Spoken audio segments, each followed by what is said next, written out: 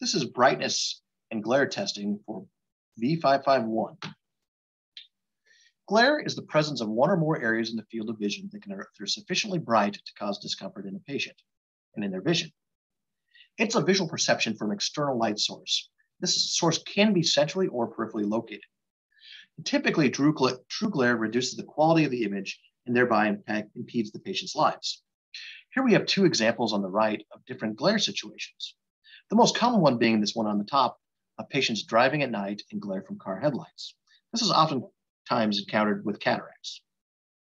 Conversely, we have a picture of an indoor event where there's glare due to actual surfaces, in this case induced by actual oil in a lens, but in reality, it can occur in real patients with real cataracts as well as other ocular opacities. There's typically discomfort involving glare, and this occurs when the illumination in part of the field is much greater than what the retina is currently adapted to. It's most noticeable when the ratio between the highest level of illumination in the visual field to the background exceeds a ratio of 3:1. That's oftentimes why it's most noticeable at night, where then in a black, dark field at night, the oncoming car headlights are much higher light levels, oftentimes again above this 3:1 ratio, and the glare can be very discomforting and distracting for the patient and impact vision. Glare in some conditions can affect performance and cause situational visual disability. Some common ocular causes are corneal scars, cataracts, any damage to the cornea, as well as diseases like keratoconus and dystrophy such as that. The most common type, though, we see and most common complaint about glare and effects in daily life from glare is due to cataracts. There are a number of different glare testing devices out there. There's the Optotec 1500 glare tester, there's the brightness acuity tester, and if you're old enough, you might have seen a Miller-Nadler glare testing.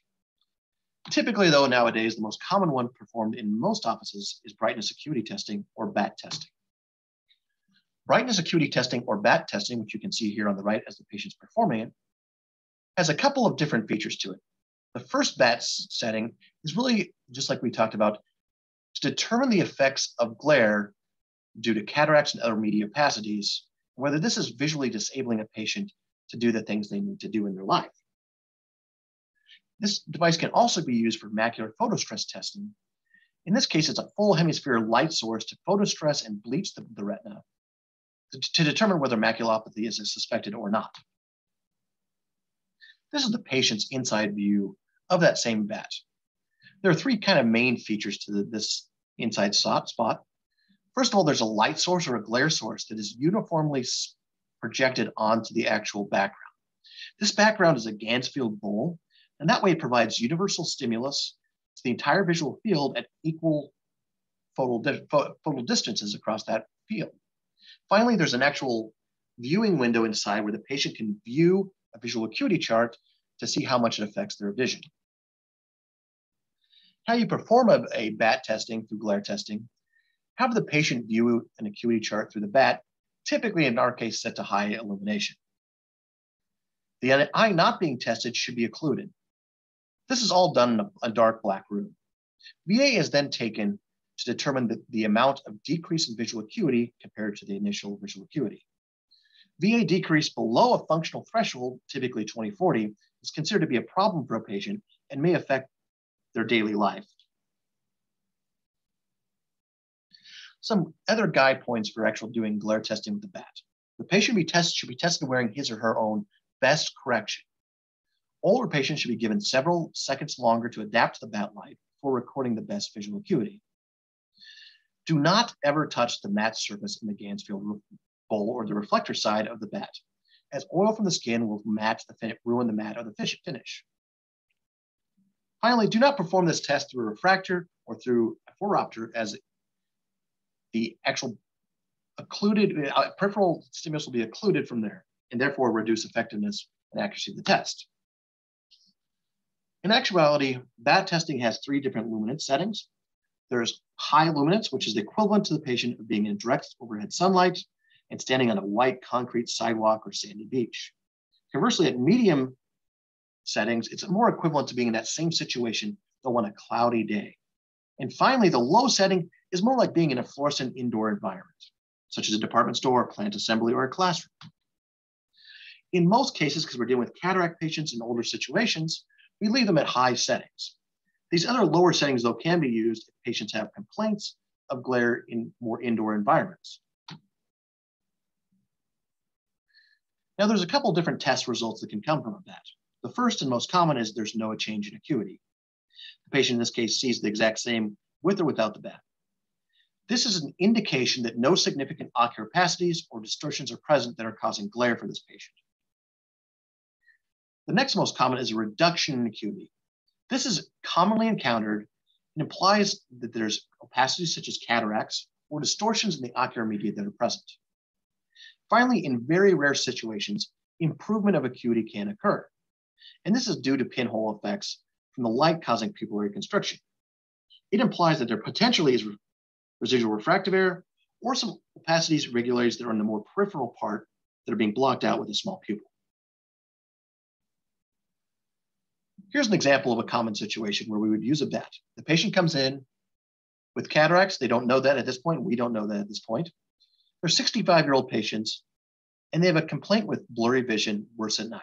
But they see 20/20 in both eyes, fully corrected. This would suggest they do not need cataract surgery.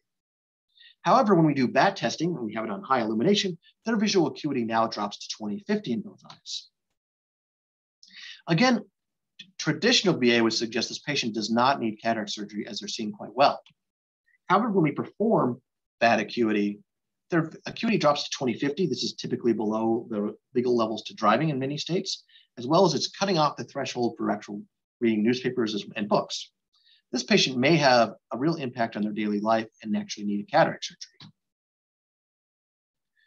As we said, there's other uses for the bat. This other use is for photo stress testing. And that's typically done with the occluder actually in place where we're blocking out that central hole to actually allow a stimulus to bleach out the macula as well. If we remember from our general anatomy and physiology of the retina, typical most eyes recover from bleaching within 4 to 5 to 10 seconds. We can see that on this curve here, where a bleaching stimulus was given, and then after appropriate bleaching time, the patient bleaching stimulus is removed, and we see how long it takes for their acuity to return to normal levels. And that's exactly what photo stress testing is doing. In this case, though, we were looking for the recovery time from the bleach to normal or reasonably normal acuity. How that's performed is we record the patient's acuity with best correction in place without the bat. We then close that central 12-millimeter aperture by inserting the occluder in the aperture. We photostress the eye with the bat for at least 10 seconds by having the patient look into the center of the bat on high settings. Again, they're looking at that high-centered occluder. That high central center setting is the occluder they're looking at. We then remove the bat and record the length of time for visual acuity to recover within 2 lines of their initial visual acuity. 0 to 30 seconds is considered normal recovery time. 30 to 60 seconds, it's considered to be marginally prolonged recovery. Anything over 60 seconds suggests the presence of maculopathy, though it's not always definitive. The end.